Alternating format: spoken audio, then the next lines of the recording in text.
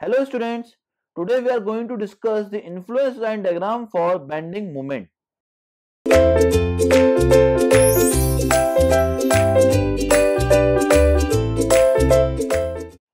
Now, for finding the influence line diagram for bending moment at a particular section C, we need to use a simply supported beam here whose span length is small l and the section is at A meter from left support and B meter from right support.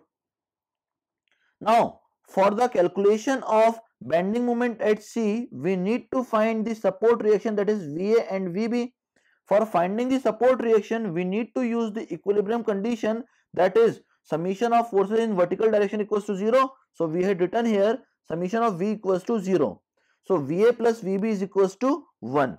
Now, we will use the second equilibrium condition, that is moment about B is equals to 0. Now, from A, the equation will become VA into L, here positive sign is because of clockwise movement, minus 1 into L minus X because of this unit load acting in the anti-clockwise direction. So, VA will be equals to L minus X upon L.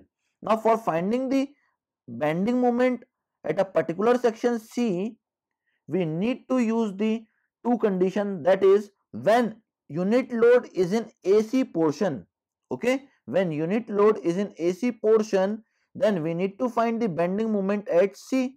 So the equation will become minus 1 into A minus X, minus sign is because of anti-clockwise movement here, plus VA into A, here plus is because of clockwise movement due to vertical reaction at A. So after putting the value of VA, that is L minus X upon L here, we will get bending moment at C equals to X into L minus A upon L, where L minus A will be equals to B. So it will become XB upon L. And this equation is valid for X between 0 to A. Now at X equals to 0, if we put the value of X here, that is 0, then bending moment at C will becomes 0. Now if we put the value of X equals to A here, then bending moment at C will become AB by L. Clear to all? Now we need to use the second condition, that is when load is in CB portion. Now when this unit load is in CB portion like this, then if we consider the first section, that is AC section, then the value of bending moment at C will be equals to VA into A. After putting the value of VA here, L minus X upon L into A, this equation is valid for X between A to L, from here to here. Okay. Now if we put X equals to A here, then bending moment at C will becomes AB by L.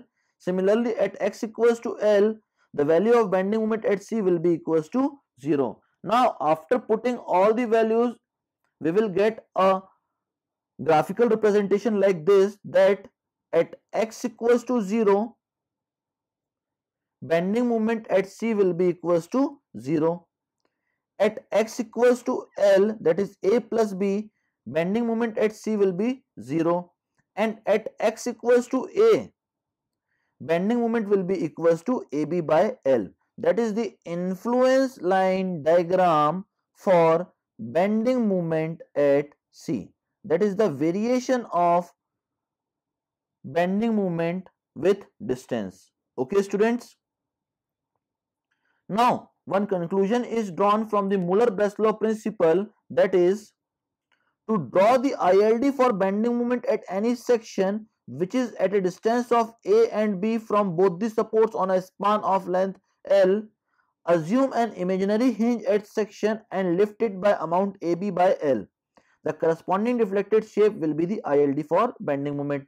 Now if we want to draw ILD for bending moment at a particular section, then we need to consider here an imaginary hinge and we want to lift that hinge by an amount AB by L. Now if we lift that hinge by AB by L, then the deflected shape will corresponds to influence line diagram for bending moment at C section. That is the conclusion drawn from Muller-Breslow principle. Now, if you want to draw influence line diagram for bending moment at any particular section, then just lift that section by an amount AB by N, AB by L. You will get influence line diagram for bending moment. That is all about the influence line diagram for bending moment. Thank you very much, students.